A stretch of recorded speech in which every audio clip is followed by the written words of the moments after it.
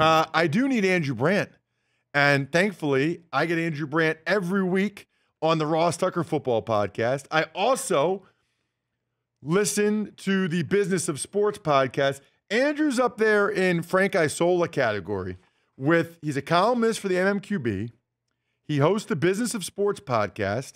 He's an executive for Vayner Sports, Gary V, former Packers exec, speaking of brats, former ESPN legal and business analyst. He does stuff at Villanova, and he's got the best newsletter out there with his Sunday 7, which I enjoy every Sunday morning, getting that stuff. Andrew, long time no talk. How are you?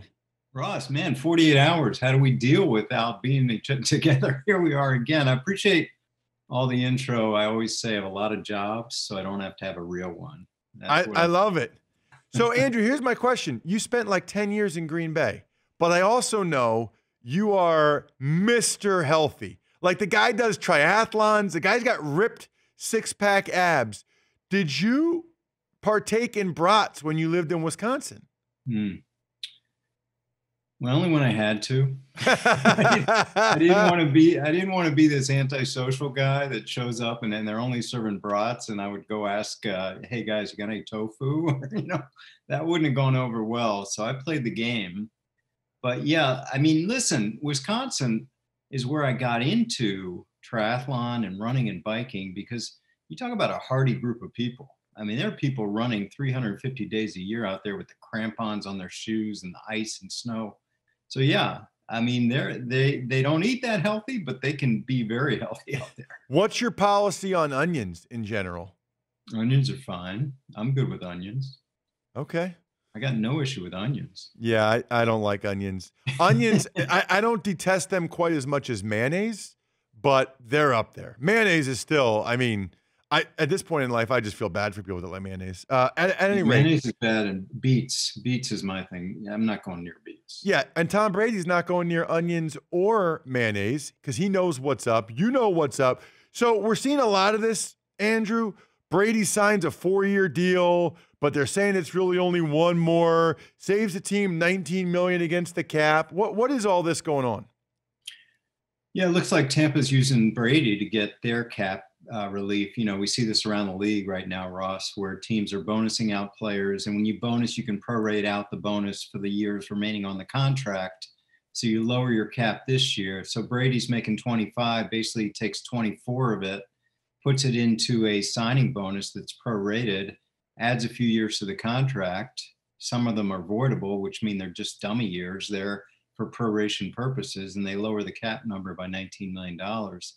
I mean, again, you know me, Ross. I always say whether you're gonna push out pain, and you're gonna have pain down the road, but Tampa's managed the cap well. It's teams like the Saints and the Steelers that have this constant push out and constant restructuring, and it's going to haunt them. You're already seeing that with the Saints having to cut so many players right now, and it's hard time right now. I mean, this is it, Ross. We have never seen a cap decrease. I've been around the NFL 25 years. And here we go. And teams are slicing, dicing, whatever they need to do to get under. So you already said it. You don't like this. You don't like when teams do the voidable years. You don't like when they push stuff out. But I guess in fairness, Andrew, they thought the cap would be like close to 210. It's 182. So if there was ever a year where it's understandable, this is the one, right?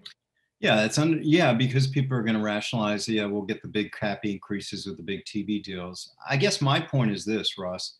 There are, 15, 20 teams, maybe 15, that are not doing this, right?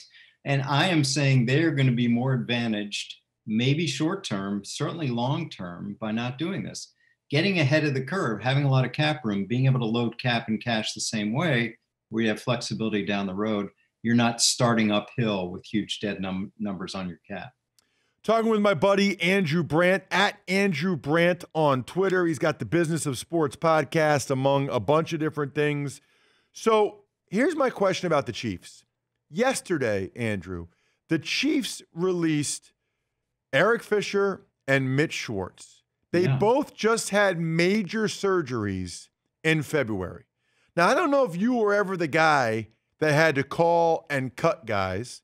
I know you had great relationships with agents, and obviously they're doing it to save $18 million against the cap. But wouldn't you feel a little dirty calling a guy to tell him you're firing him a month after he just had a major surgery? Yeah, and let's talk about the legalities here. You can't cut a player who's injured in terms of having remaining time on their contract that's going to pay them. Now, here we are in the off season. So if this was the season and you cut a guy and an independent doctor says, he's got 8 weeks left on his injury, you got to pay him. But now there's no game for 6 months. So I guess you can legally say, well, by that time, you're certainly going to be ready to play. So we don't owe you any money. But you're talking about the morality of it. And that's tough. I mean, Mitchell Schwartz, Eric Fisher, these guys are integral to their Super Bowl runs. And it's just unfortunate. But that's where we are right now. I mean, you know me, Ross, when I hear things about player empowerment, I'm like, hello? Have you seen February and March every year in the NFL? You're seeing this happen. You're seeing these massive cuts that are coming, have been happening, and are going to cut hundreds of millions of dollars, just vanishes. Is there somebody to blame for that, Andrew? Is there somebody to blame for the fact that a guy can have an Achilles tendon surgery in February or a back surgery in February and be fired in March? Because, that doesn't happen in the other sports. No, why it doesn't happen in the other sports is you can do all that you just mentioned, Ross, but you got to pay them. And what we're talking about is lack of future guarantees. And it's a long involved subject, but it's two parts. One, can the individual agent do something about it, which they don't seem to be able to do past like 2 years, 2 years and we'll see. And then can the union do something about it where they would say, hey, you cut a veteran before the season, you still got to pay him, pick a number, 10% of his salary. That could be negotiated in, but that's never been done in football. And the lack of guarantees make it so different than other sports. So let's get to Russell Wilson. And I guess on some level, Deshaun Watson as well. Yeah. You were the point person with the agents. That was your job for the Packers. I see the helmet behind you. You're wearing green. Yeah. What would you be doing right now? What would you be saying to their agents? Because Deshaun Watson clearly wants out, and it kind of seems like Russell Wilson does too.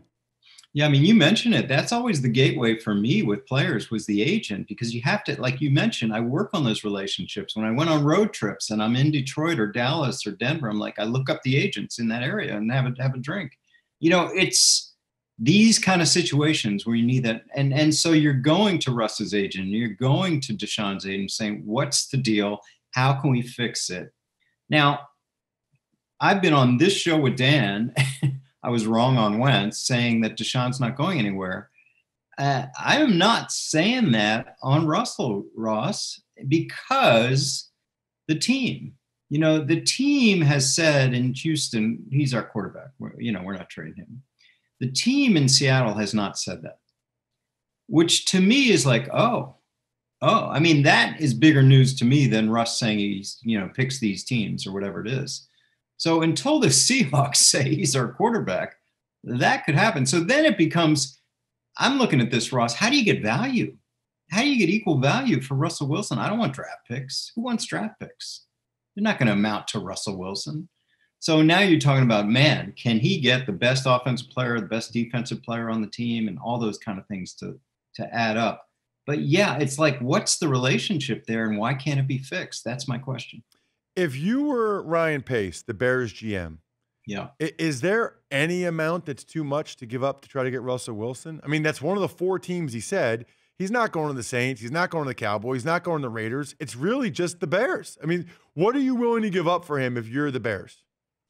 I just said the opposite. I would give up a lot of picks, but if I'm the Seahawks, why do I care about picks? None of the picks is going to amount to Russell, even if combined. So would he give up Khalil Mack? Would he give up his best offensive player? Not Robinson, because he's not signed. He's a tag player. Would he give up a bunch of draft picks? That's why it's hard for me, Ross. I can't even come up with a package for these teams. Like if I'm the Seahawks, I'm like, keep offering. Just keep offering. It's not good enough. Andrew, So that's why I think he won't be traded. Yeah, I got to ask you about the Dak contract because I talk with you every week on the Ross Tucker podcast, and I think on Wednesday you said something I've never heard you say before. I asked you what you thought about the Dak contract. Tell all the Dan Patrick Show listeners what you thought about Dak as it relates to him and the Cowboys. He won. You know, every marker, he set a new record. First-year money, $75 million. 3-year money, $126 million. 4-year money, $160 million. 3-year money is twice the 3-year money of Patrick Mahomes' first 3 years. And the most important part of all that, Ross, he's a free agent at age 31, or the Cowboys are leveraged once again at age 30. So I just think like every marker you look at in a contract, he won. And I'm amused by the people that said 6 months ago, oh, he hurt his leverage. You should have taken the deal. He got hurt. Doesn't matter. He won. I've never said that about, maybe not never, but I don't say that often because management usually wins. Well, I win every time I get a chance to talk with you because I learn a bunch, love getting an expert opinion such as yourself. Check him out on Twitter at Andrew Brandt. Certainly check out the Business of Sports podcast. Andrew, thank you so much. Always a pleasure, Ross. Newsletter, andrew-brandt.com. Love it. Andrew-brandt.com. Free newsletter Sunday morning. Love it.